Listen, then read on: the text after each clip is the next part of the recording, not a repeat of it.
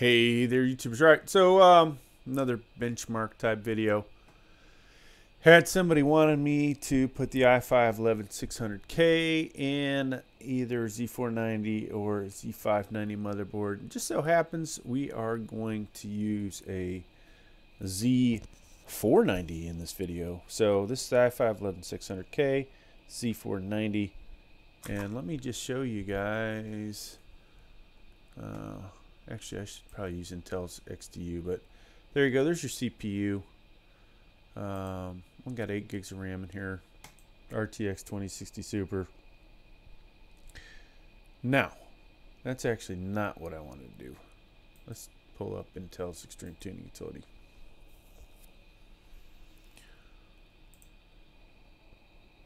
Alright, so 11600K. There it is. Here is the motherboard, okay? It's a Gigabyte Z490m. Did update the BIOS.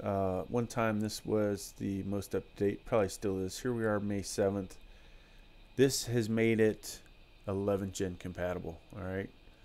Can't say everything works with this motherboard like it's supposed to, but for the most part, it's 11th gen compatible.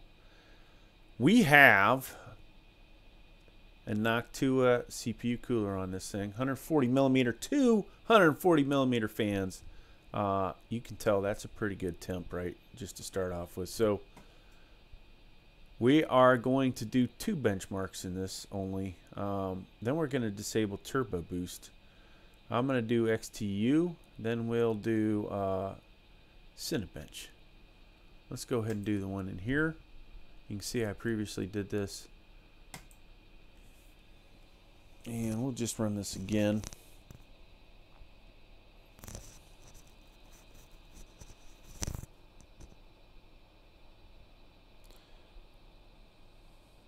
So this CPU cooler was, I think, $59.99 when I bought it, and now I've added an additional $15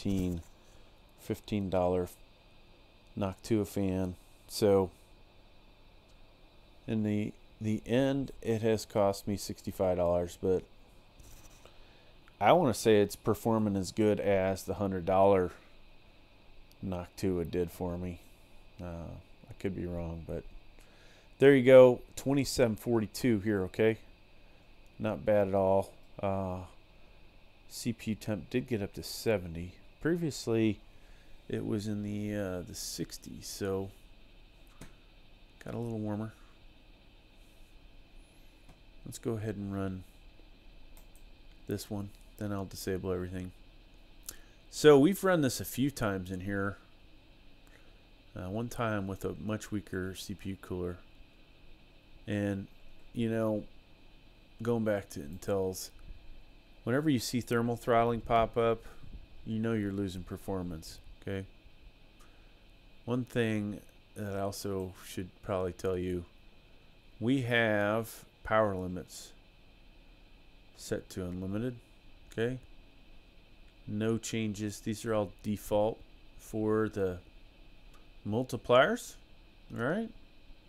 All right, this temp's gotten back under 30, so we're gonna go ahead and hit run. Now it'd be nice to break 4166, but I don't think we're gonna do it. So we'll see.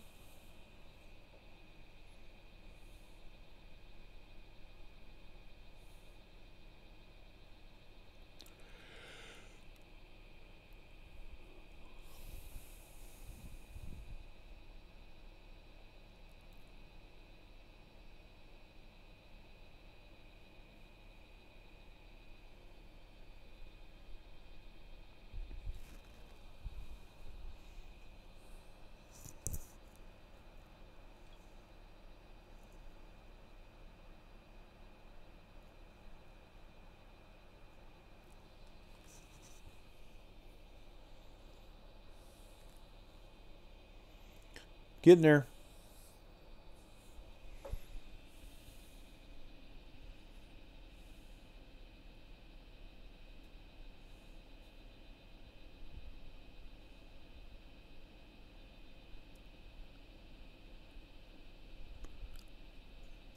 And boom, 4240. Yeah. All right. So I'm not sure why it went up, but you know, that's a pretty good number for an i5. Honestly, I don't think I've ever had an i5 score so high. So very satisfied with that. Now, because viewer requested it, you know, I can't always do every request on the channel, but sometimes we can do these. So this one's easy enough for me to do. Disable. And eventually I'll probably run Fortnite. I'm going to have to change out my M.2 NVMe out of here, put a different one in here. One that's actually got Fortnite on it. Alright, so let's go back here. Let's see what the temps have dropped down to. And actually, if we look at this, Cinebench almost got it up to 70. 68, I think is the high I saw. Alright. So we're going to do this twice. And we're in the 20s again, so we can do this again.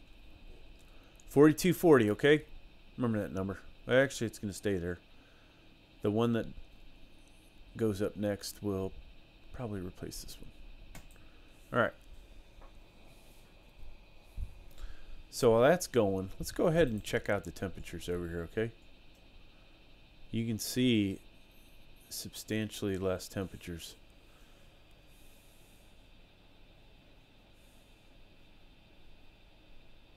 But the base clock is 3.9 gigahertz, so this is not going to go over that, okay? Still mid 40s, 46. You know, some of this is the CPU cooler. Some of it is turning turbo boost off, right? If I had a Intel stock cooler from one of the lock processors on here, this thing would get ridiculously hot, most likely still with the turbo boost on. Alright, so 47.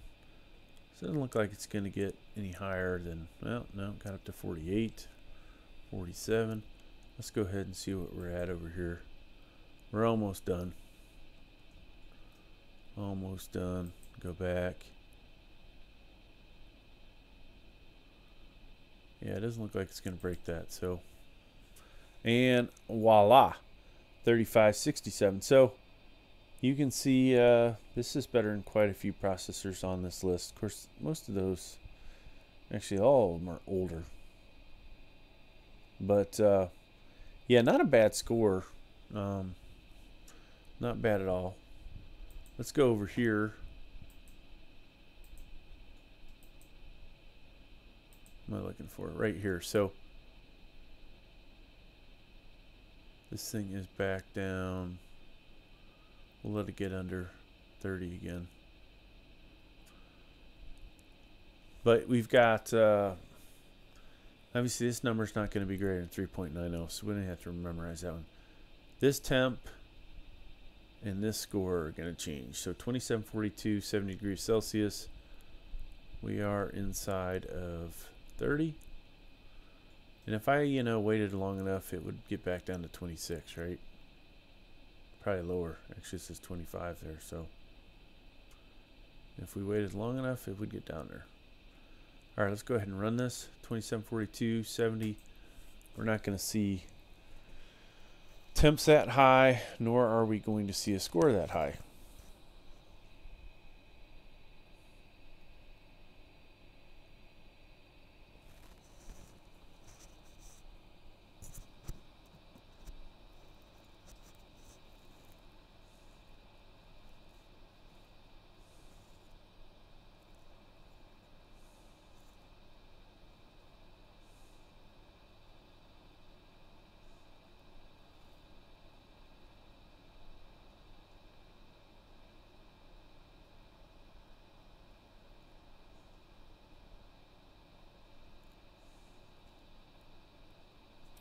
All right, so 2742 down to 2318.